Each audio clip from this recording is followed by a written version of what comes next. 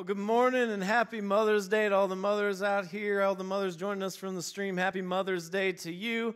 And good morning to everybody who isn't a mother. We're glad you're here too and joining us on the stream. So good morning, everyone. My name is Brian. I'm part of the team here at Lakeside, and we are so glad that you are spending part of your Mother's Day with us today. It was my oldest son's first baseball practice of the season on Monday, and I was there at the practice along with my wife and our youngest son, and we were over to the side, and my youngest son and I were playing catch as I was watching my older son and his team out on the field do some drills. My youngest son and I kept throwing the ball back and forth, and then he decided he wanted to race, and I'm like, go find your mom. And then he found Brooke, and then they went for a race, and that was great because that left me the opportunity to just sit and watch my oldest son's baseball practice. Now, I don't know if you're a baseball fan, but sometimes if you go to a Major League Baseball game, if you have an opposing team around some fans for the home team, and it's all good-natured, but sometimes if they're talking smack back and forth, all of a sudden from the dugout, the fans will be hit with either some sunflower seeds or some peanuts just thrown out from the dugout. And as I'm sitting and watching practice, all of a sudden, all these sunflower seeds come flying out of the dugout all the way around me, and I just start laughing because nobody that I saw in practice up to this point had the ability to throw that well. So I was highly impressed at whoever it was that threw all these sunflower seeds at me, but there were no players in the dugout, so I was a little confused. And then an older guy comes walking out of the dugout, and I'm like, okay, I don't recognize you, a little weird, but maybe you're just overly friendly and thought you'd prank somebody you've never met before. Not my strategy, but whatever works for you. And he's like, hey, what was that? And I'm like, yeah, pretty good throw. He's like, no, I didn't do it. I'm like, what? He's like, I didn't do that. And the closer I looked, the sunflower seeds that were thrown at me but didn't hit me were bird poop. And all of a sudden, I was really excited that none of what I thought were sunflower seeds had hit me. And it was just like a perfect, like I dodged it perfectly. I felt like I should be in the next Bond movie or something, just completely dodged it perfectly. Just one of those moments you just take a deep breath. Thank you, Lord. I completely dodged it. This is fantastic because there's bird poop literally all the way around me. But then I started to panic a little bit because I'm like, I just don't have that ability. And so I started looking at myself, and I'm like, no, okay, I'm good. Great. And then Brooke comes back over, and she's talking to me, and she goes, what's on your shirt? Like, what? She's like, right there, you have a spot on your shirt. What's that? And I'm like, oh, well, a bird just pooped, and it got me. And as soon as I said, at least none of it got on me, just on my shirt, she said, oh, it's in your hair.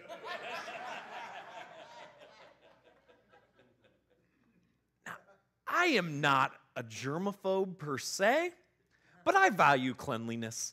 And I'm like, we need to go to the car right now and get a baby wipe. And so we ran over to the car and we got a baby wipe. And my wife loves me so much that she took the baby wipe through my hair and got the bird poop out of my hair. And I'm like, I just need to leave practice and go shower and go change my clothes. And she's like, but practice is going to be over. I said, it's a park. You can stay here all night. What's the matter?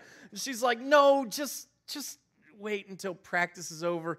And I did not feel good that night until I could go home and shower. Like, it just felt off and disgusting and dirty and just felt weird. I'd searched all over me and I thought I was clear, but the more searching that was done, all of a sudden, Brooke discovered that there was indeed something there.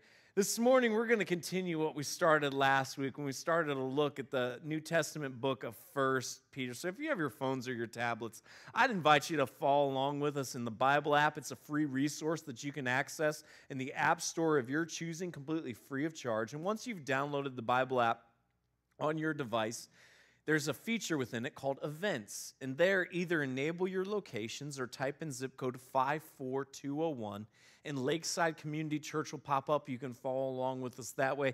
If you have a traditional Bible with you, again, we're going to be in the New Testament book of 1 Peter chapter 1. We're going to start this morning in verse 10. And if you're joining us on the stream, thank you for joining us. The verses will be available on the screen below. Just to catch you up, last week when we saw the beginning of 1 Peter, what we saw was Peter was writing a letter to a bunch of people that followed Jesus who were experiencing a rough time in their lives. They followed Jesus and they were experiencing persecution because they were followers of Jesus. And so they scattered from their homes, they scattered from the lives that they knew in order to avoid this persecution, in order to escape and keep their lives. And Peter sent them a letter, and in the start of the letter, he told them the best is yet to come. The best is yet to come. Remember the benefits of following Jesus. Remember the benefits of following Jesus and know that the best is yet to come for all of us who've made the decision to follow Jesus, that we experience part of that promise, yes, in this world, but there's another aspect in the life to come that we experience as a result of following Jesus. And it's on that foundation today that we continue in 1 Peter chapter 1, beginning in verse 10, where we read these words concerning this salvation. The prophets who prophesied about the grace that was to be yours searched and inquired carefully. Let me read that again. Concerning this salvation, the salvation that you've experienced, people who've made the decision to follow Jesus, the prophets who prophesied about the grace that was to be yours searched and inquired carefully. So here Peter is reminding those who've made the decision to follow Jesus that hundreds and thousands of years before they were ever born, there were prophets who were given glimpses of the promise that God had not yet fulfilled in what would be the crucifixion and resurrection of Jesus. Hundreds of years before Jesus was crucified, God gave glimpses of this to the prophets, and the prophets recorded this. They wrote it down, and they recorded this. Now, this is important. This is important for a couple reasons, and we're going to look at that in just a couple minutes. But first, before we get into that, let's remember a couple things. First, remember that if you're a follower of Jesus, the best is yet to come. The best is yet to come. No matter what you're facing, no matter what you're experiencing now, whether it's the lowest of low points in your life or the highest of high points in your life, the best is still yet to come. And the second thing I want you to remember is this. Remember the salvation you've experienced. Remember the salvation you've experienced. Now, some of you have made a decision to follow Jesus recently, and so this isn't difficult for you because you've recently made the decision to follow Jesus, and so it's fresh in your mind, and you are at the forefront of your mind is the remembrance of the change that God has done in your life. And it's fresh, and it's new, and it's exciting. And the Bible tells us that you have made the greatest transformation that is possible. Scripture tells us that before a relationship with Jesus, we were dead. But because of a result of a relationship with Jesus, we have crossed over from death to life. There is no greater transformation than that possible, that we've crossed over from death to life. The Bible tells us we are literally new creations once we made the decision to follow Jesus.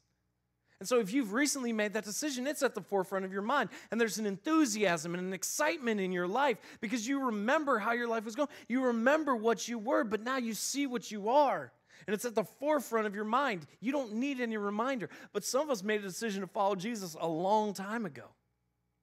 And if we're not careful, what happens is that enthusiasm and that excitement, it begins to wane. We begin to grow accustomed to the fact that we've experienced this. And what happens is we start to take it for granted if we aren't careful. So, a couple things that those of us who made the decision to follow Jesus have to remember as we go through this today. The first is this: the best is yet to come. And the second thing is remember what God has done in our lives. Remember the change that God has done in each and every one of our lives. Remember the difference that God has made in us.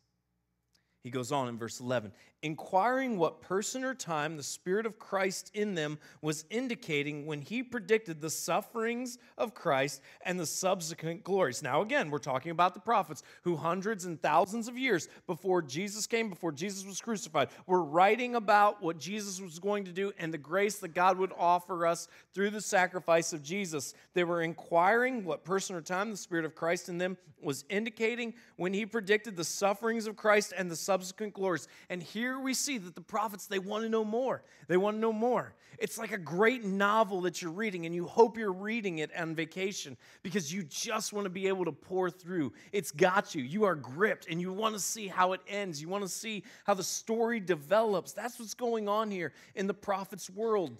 They're given these pictures, but they're not given the full picture. They're given these glimpses, and they want to know more. Or maybe you're not much of a reader. Maybe it's a Netflix series or a movie that completely grips you, not something you're texting through because you already know how it's going to end like every episode of SVU that's ever been created. No, this is something that really grips you, and you're watching intently because you want to know how the story is going to develop and how it's going to end. And that's what was going on in the prophet's worlds and in the prophet's life. And why does this matter to us? Well, I'm going to tell you in just a minute why this matters to us. And verse 12 gives us the answer of why this matters and how this is so incredible. How this is so incredible and how it changes the scope of our lives and how it changes how we live as well. Yes, because of the grace, but also personally, it changes something as well. Because verse 12 tells us this, it was revealed to them, it was revealed to the prophets that they were serving not themselves, but you. In the things that have now been announced to you through those who preach the good news to you by the Holy Spirit sent from heaven, things into which angels long to look. Why is this so incredible? Yes, it's incredible because God is giving the prophets hundreds of years before Jesus was born glimpses into the plan of grace. And why is this so incredible? Because these prophets who would die before Jesus was ever born, and who would look forward to the coming of Jesus, but they would never experience getting to see all the pictures and all the pieces and all the glimpses that God gave them come to fruition in their lifetime, they still didn't quit their job.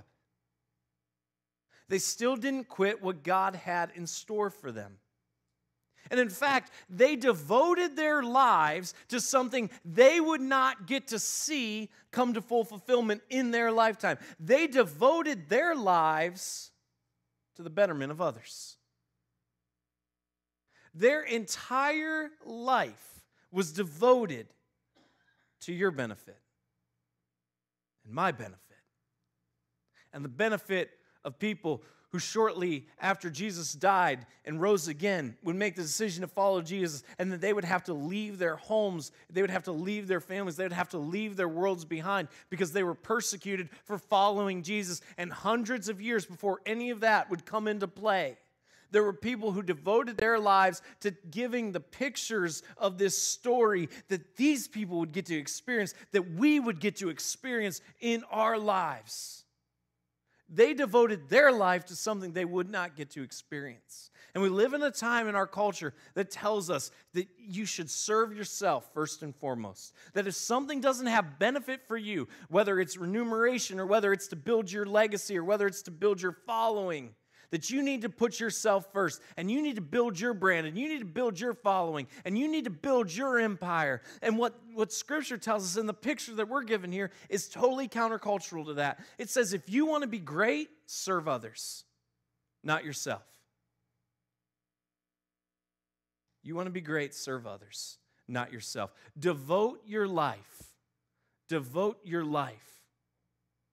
others.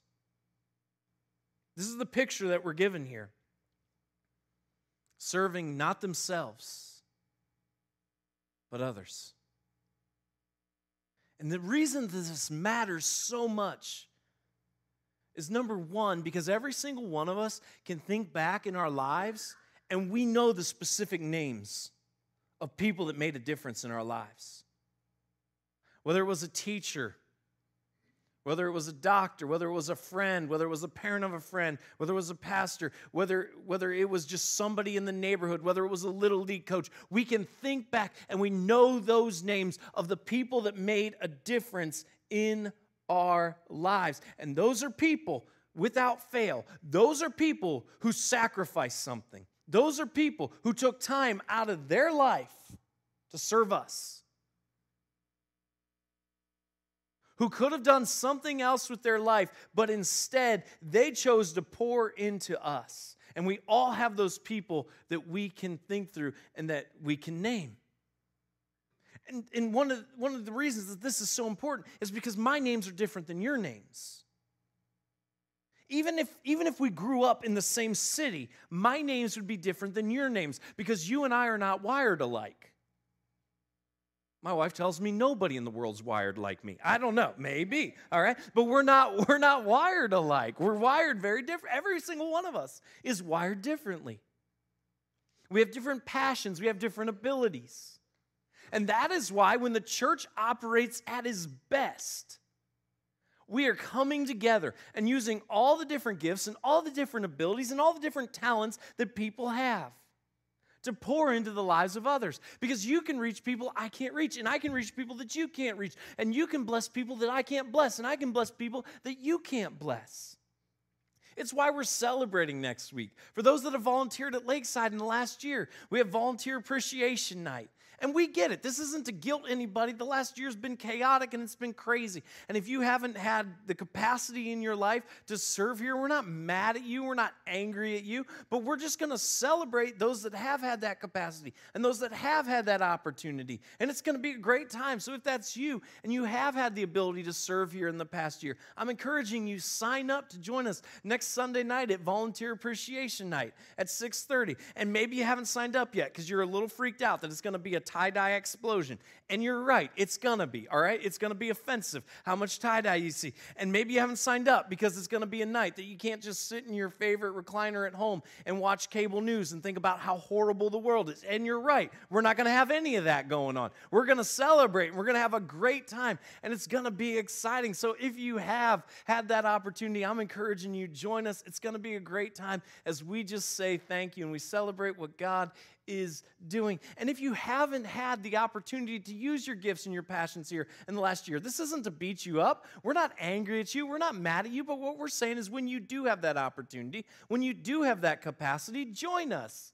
Join us. And if you need to know where to get started, then visit our website, lakeside-church.com/help. And there you will see by area and by job all the different ways that you can get involved. And if you go to the website and you're like, nothing really standing out to me, but God's given me a passion for this, and I really wish I could use this to do something, to make a difference, then contact us. We're not crazy enough to think that we're the only people that have good ideas. Again, none of us are wired in the exact same way, and you might have a passion, and you might be wired to do something that we haven't even thought of yet. And just because we haven't thought of it yet doesn't mean that you're wrong for having that desire and that passion to do it. Let us know, and let us know how we can equip you to make a difference with the life and with the talents and with the abilities that God has given you. Because God has wired us all to have an impact. And here's the dirty little secret. When we live our lives to serve others, when we pour into other people's lives, the dirty little secret is this, that God blesses us, and He blesses us in a way that we can't even fully explain, but it's joyful, and it's exciting when we have the opportunity to bless somebody else. And I hope you experience that. I hope you get what it's like to bless somebody who can never repay you. And you don't want to be repaid. You just want to use the talents and the gifts and the abilities that God has given you. And to see how God uses that for His glory. I want to talk to those of you who are parents and grandparents for just a minute, and the incredible opportunity that you have to pour into your kids and into your grandkids. Certainly, as I think through the people that had an impact on my life, my mom and my dad are right up there on my list. And today, as we celebrate moms and dads, I want to remind you of the incredible opportunity that you have to serve your kids. Grandparents, I want to remind you of the incredible opportunity you have to serve your grandchildren. And make that a practice in your life. Make that something that you do regularly, that you are pouring into your kids and your grandkids. Parents, make time for them. If you need to schedule it on a calendar, schedule it on a calendar, but do whatever it takes. And I know today as well, it can be a bittersweet day for some. That there's been a desire in your life to have children, and maybe you've never got to experience that. Or others, for parents and grandparents, today is a sobering reminder of a relationship that is broken. And the hurt that comes along with that broken relationship, and the desire that your kids or your grandkids would walk with Jesus, the desire that your kids or grandkids would have a close relationship with you, and just the pain that you face every day of the fact that the relationship is not what you would want it to be.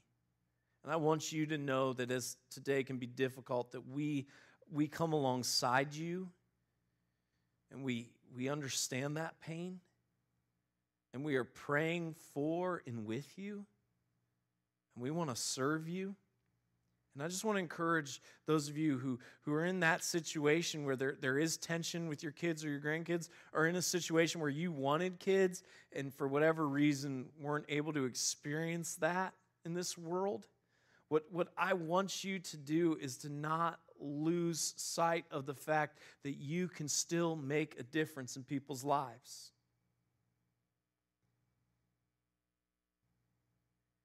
And I would just encourage you, don't quit. It doesn't have to be something major. Start small. Start small. It can just start with mentorship.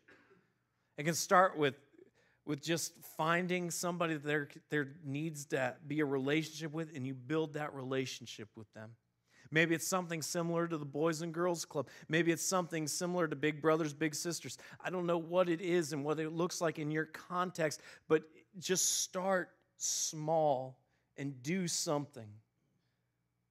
Don't feel like this is something that can't ever be experienced because you weren't able to have kids of your own, or because the children or grandchildren that you have, there's broken relationship with. And know again that we pray with you and we grieve with you if you find yourself in one of those situations.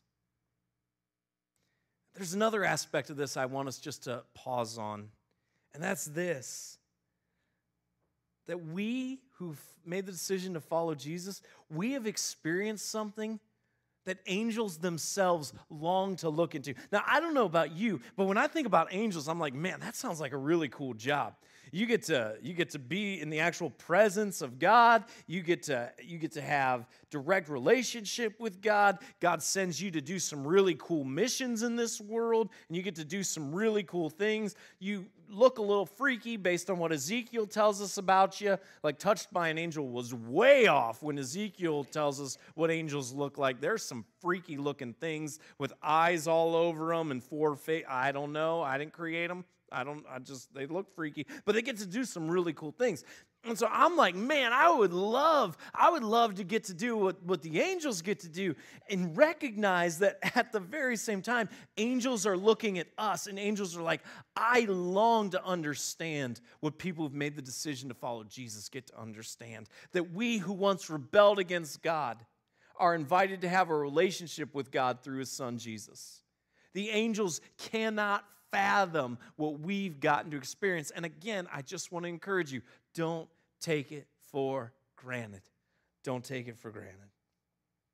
Verse 13 goes on and says this, therefore, preparing your minds for action and being sober-minded, set your hope fully on the grace that will be brought to you at the revelation of Jesus Christ. Remembering what God has done in our lives, what do we need to do? We need to recognize that our minds are an integral part of who we are as individuals. They're an integral part of who we are as individuals. And as such, God cares about our minds like He cares about every aspect of us. But our minds are part of our physical bodies as well. And every part of our bodies can become ill. And the call for us is this: remember what God has done in your life, and therefore be proactive. Be proactive in your thought process. Now, if you've ever struggled with intrusive thoughts, those thoughts that come and that plague you and you don't feel like you can talk to anybody about them because they're horrible things that you think, and they're not things that you agree with. In fact, they impact you to your core and sometimes offend you to your core, but you can't seem to shake them, and you just find yourself there with the thought over and over and over again in your mind, but it's a thought that you wouldn't share with anybody, and you start to feel guilty, and you're like, why am I even having this thought? And I just want to remind you that we are not responsible for everything that goes through our minds. But at the same time, we must be cognizant of the fact that not everything we think and not everything we feel is something we should pursue. Not everything we think and not everything we feel is something we should pursue. And so we're being told right here, here's what we need to do. First is prepare your mind for action. Prepare your mind for action. Well, how do we do that? We engage with Scripture. We engage with what we know to be true. We spend time praying. We memorize Scripture. We think through all the ways that God has blessed us, all the ways that God has been faithful in the past. If it helps to journal, we write those things down. And we prepare our minds for action by focusing on this. And the next is we're sober-minded. We're sober-minded. We recognize the fact that not every thought that comes into our minds is a thought worth pursuing. And sometimes the things that come into our minds aren't things we should pursue at all. And recognizing that just because I think something, just because I feel a certain way, doesn't mean that I need to act upon it just because it's a thought that I had or it's because of a feeling that I had. We're told just the opposite. Prepare our minds for action and be sober-minded. So guard your thoughts.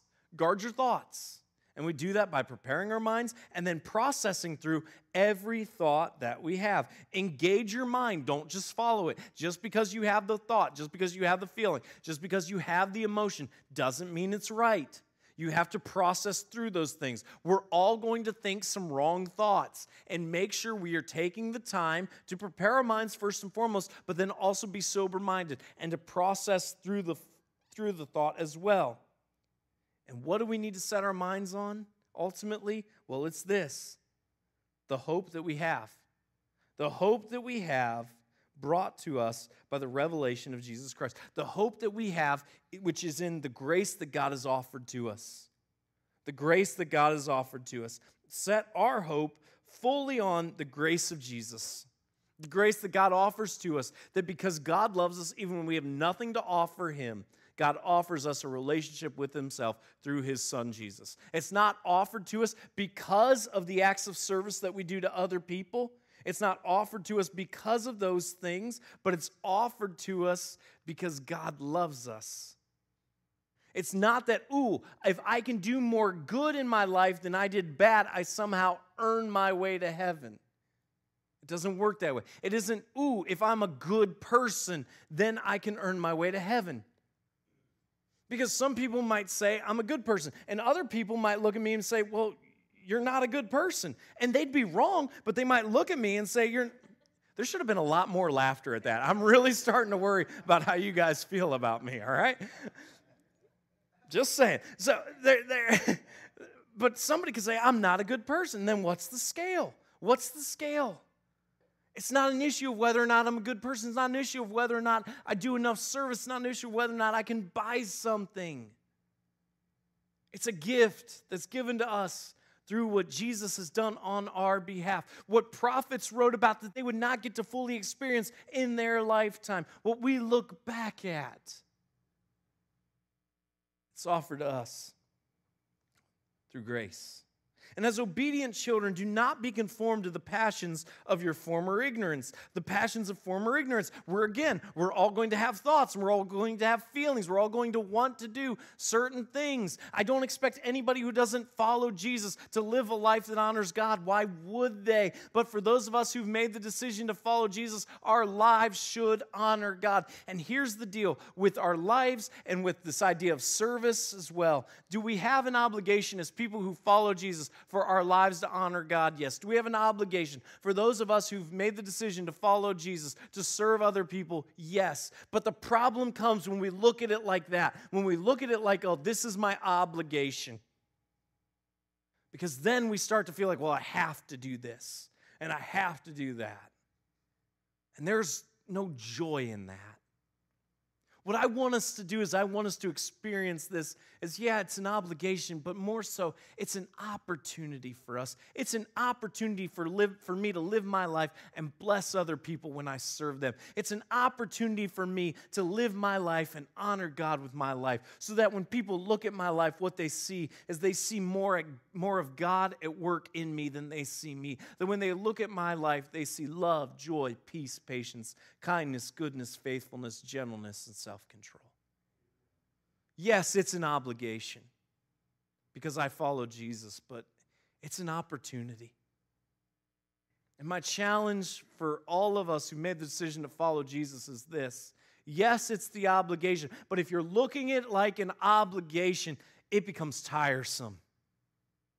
And it becomes a cycle where we feel like, I'm never going to measure up. I'm always going to fall short. And when we throw that thinking aside and when we view it as the opportunity, we find joy in serving. We find joy in being the people that God's created us to be. We find joy in living our lives to honor God and letting Him go to work and change who we are and change us from the inside out. But as He who called you is holy, you also be holy in all your conduct, since it is written, you shall be holy, for I am holy.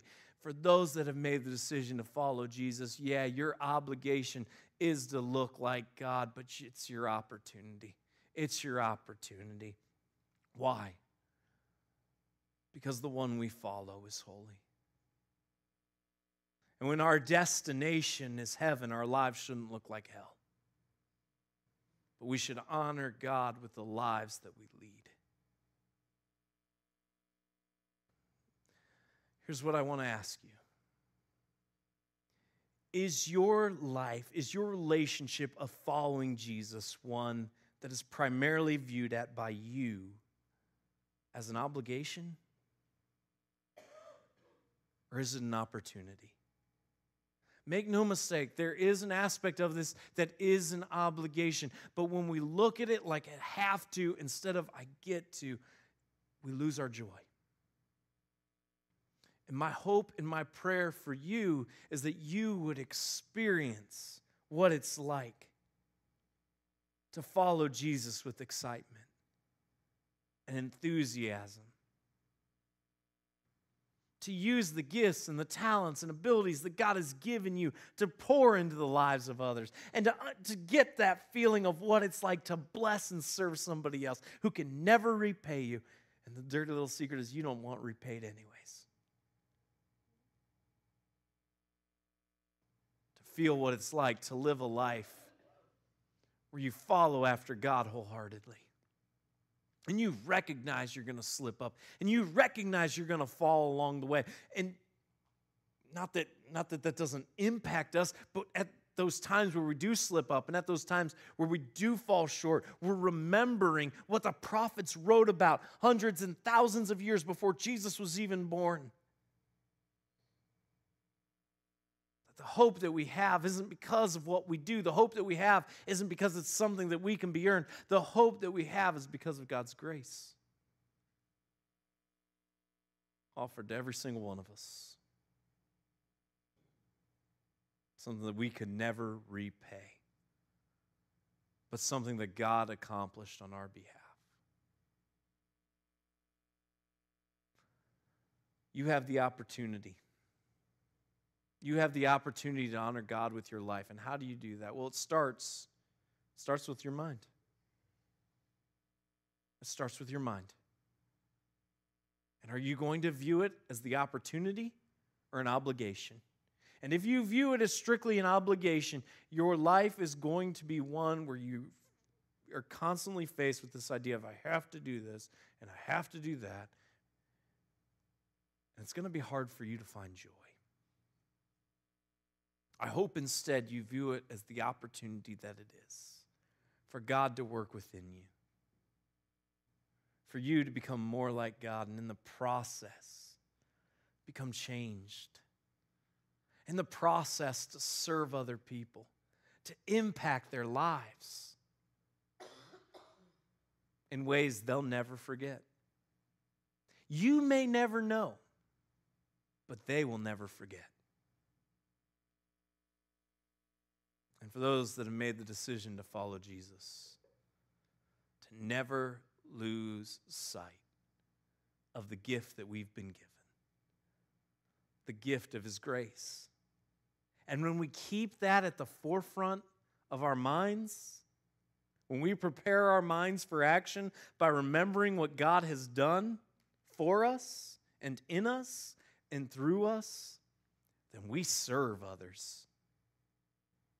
And we follow after God, not begrudgingly as an obligation, but willingly as the incredible opportunity that it is. God, I pray that we would be people who follow You with full joy. I pray that we would be people who view following and serving You, God, not begrudgingly, not as an obligation, but as an opportunity.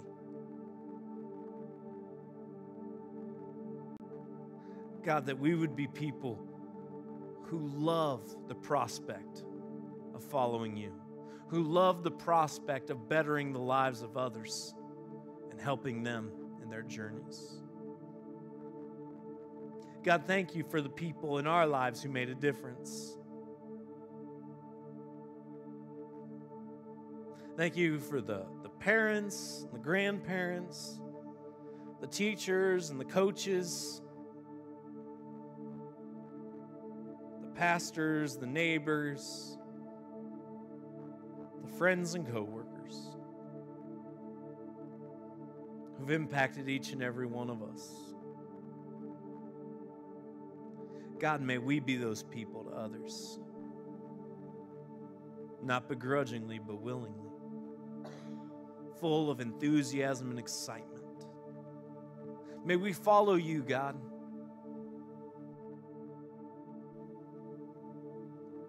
God, change us. We ask that You would work in us and through us for Your glory, Jesus. In Your name we do pray. Amen.